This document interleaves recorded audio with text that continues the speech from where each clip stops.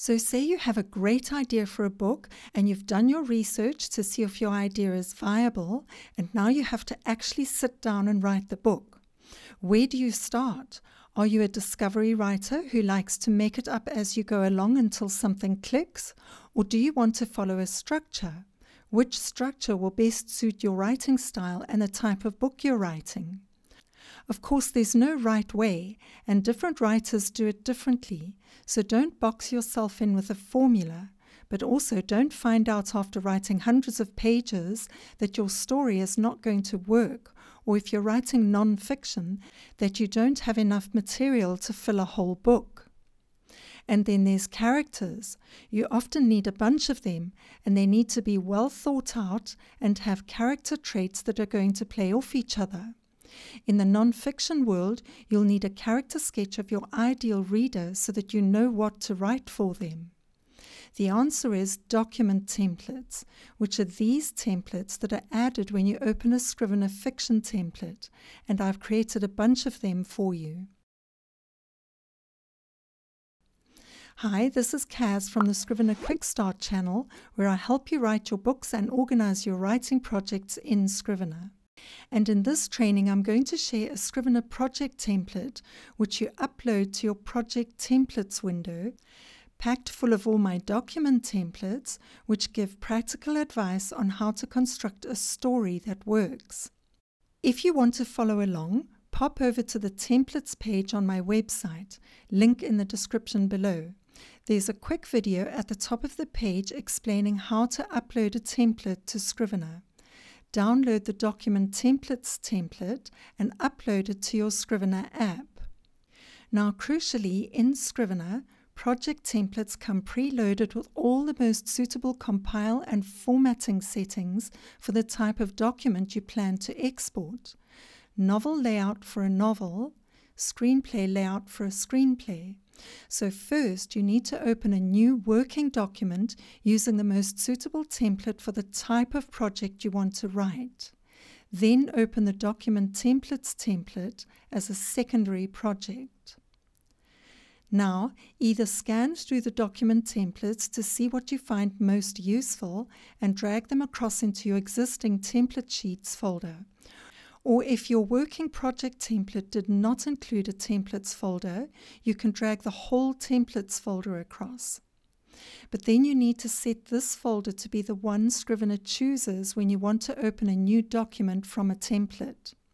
Go to Project, Project Settings, Special Folders. Open the drop-down menu and choose Templates. Notice that the Special Templates icon is now attached to the new Templates folder. You could open the original Template Sheets folder and move its files into the new Templates folder, but we don't need them, so I'll move the whole folder to the trash. And let's go and have a closer look at the new Templates folder. First, choose non-fiction or fiction. Don't be overwhelmed by all the templates. You can always delete any you don't need. Expand the binder so that you can see the full template titles. If you're writing non-fiction, you're going to need a template to enter all your avatar information so that you know exactly who you're writing your book for. If you're writing fiction, you need a template for each of your characters and another for all of your settings. In all instances, I've created a sheet explaining all the things you might want to record, as well as a blank sheet where you can fill in your own details. So say you want a new character. Select the character folder. If your template came without one, create one, right-click on it, and assign a character icon to it. Right-click and choose Add, New from Template, or go to Project, New from Template, and follow the path to the sheet. Name your file. Now, split your screen in two. On Mac, hold down Option to switch the split to horizontal. Place your cursor inside the second split. Open your Templates folder, find the matching template with the explanation, and open it in the second screen. Using the prompts from the prompt sheet, fill in everything you can think of for this character.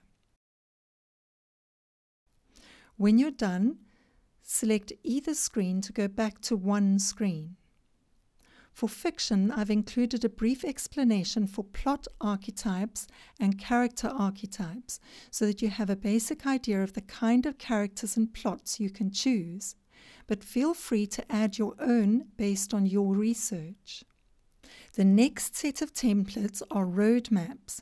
For each one, I've created an infographic so that you can see what it's about at a glance. I write mostly non-fiction, and this is the actual roadmap that I use. In fiction, all stories consist of a few common structural elements found universally in myths, fairy tales, dreams, and movies. They are known collectively as the hero's journey. For those, I've included the roadmap I use, as well as some popular roadmaps used by other fiction writers. I've color-coded them, again, so that you can see their basic structure at a glance. Notice that these top three follow a similar pattern of being in the ordinary world, transitioning to a different world, and then coming back again. Then, Save the Cat does a similar thing but adds time frames to the beats, and all of them have 3 acts. Then the Snowflake Method approaches writing in a different way, where you start your plot, expand it a bit, create your characters, then expand your plot a bit more, develop your characters a bit more, and so on until you have an overview that you can view in one long list or put inside a spreadsheet. Another thing that you can do right inside Scrivener in outliner mode, and I'll show you how to do that shortly.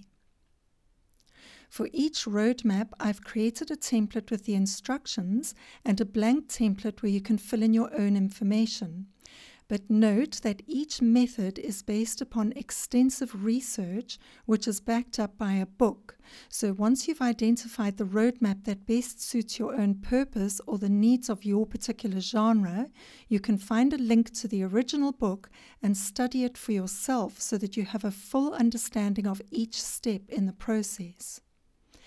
If you're interested in the Snowflake method, I've made you a handy Snowflake spreadsheet template to get you started, but it will require a bit of setup from you. Switch to your outliner view. The title and synopsis have already been included by the novel template. Edit the label for each character's point of view as you build your characters. To do this, open any label in the label column and click on Edit. Click on the plus button and create a label for each character. Now when you open the label drop-down menu, you can assign a character point of view to each scene. Open the column drop-down menu and uncheck any columns that are not useful for this task. Then, for the Snowflake method, and this is generally good advice for any writing, you want to add a bit of conflict to every scene and a disaster or a conundrum at the end of each scene. So click on Custom Columns. Make sure this Type drop-down menu is set to text so that you can write in your new columns. Click on the plus symbol and add a column for conflict and another for disaster.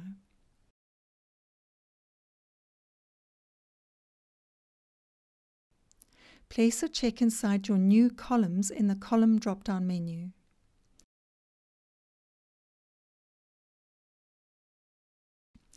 Now jot down ideas you have for conflict and or disaster that you can think of to move the story along in each scene.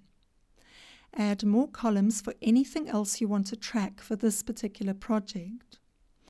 And that's it for this template. I hope you'll get a lot of use out of it no matter which writing method you decide to go for.